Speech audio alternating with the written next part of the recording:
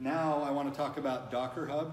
We wanted to provide the opportunity for you to get to some of these things really easily. So there's actually a safeguard bash Docker image. Let's say that I don't want to install anything. I just want to start with Docker and I want to use an image, build a Dockerfile based on that image and start hacking away at safeguard. Or better yet, I want to build something that listens to your API and calls a script, and I want to package that all up inside Docker, okay?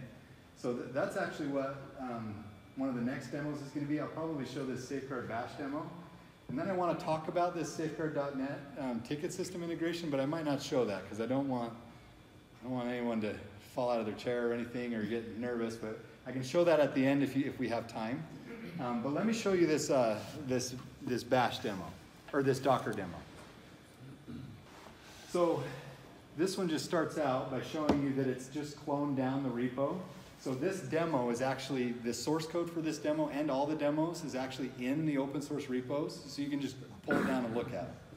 So this one just starts out with a Docker file, okay?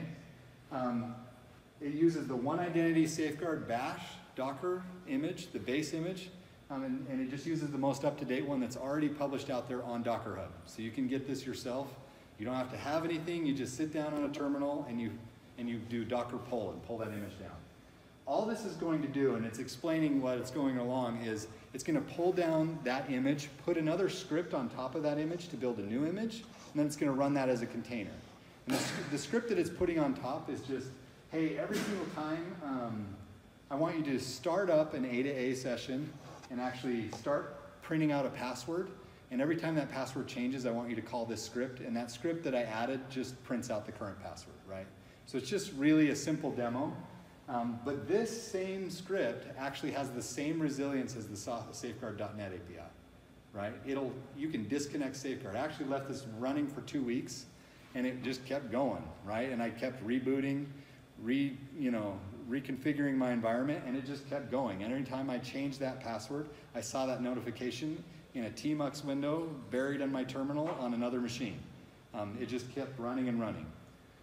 But I want to show a couple things that can actually get you in trouble with this video, to where your developers, not considering themselves security professionals, might do some weird stuff. So there's some environment actually required, and you see me typing it in here at the top of the screen. There's some environment required for you to actually inject a certificate into this container so that it can pull a password.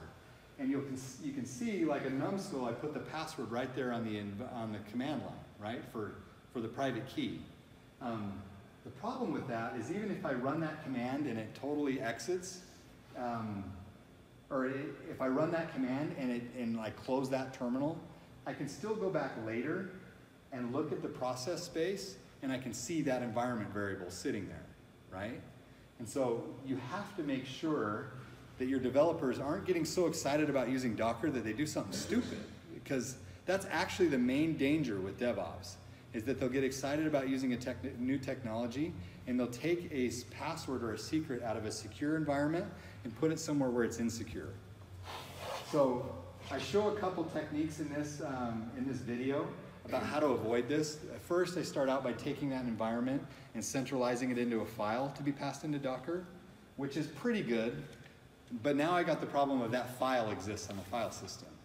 And so I show one other bash technique where you can go and create a file, an ephemeral file in memory on the command line, put the data into that file, and have it available for that command line. But when the process exits, that file is destroyed, right? So a lot of those techniques and things are going to be in there, and you don't have to worry about it. We're going to try to provide the guidance that your developers need in order to interact properly with Safeguard, right? That's a thing that we feel like is our responsibility, is to try to keep you secure as you're entering into these DevOps environments. So this is going to show you that technique that I talked about using a here document. Those of you that are familiar with some more advanced bash scripting, you can go ahead and put that into a file that's just, cat onto the file system, or onto the into the command line, and there it shows up as devfd63, right? And when I close that process, that file is no longer on the system.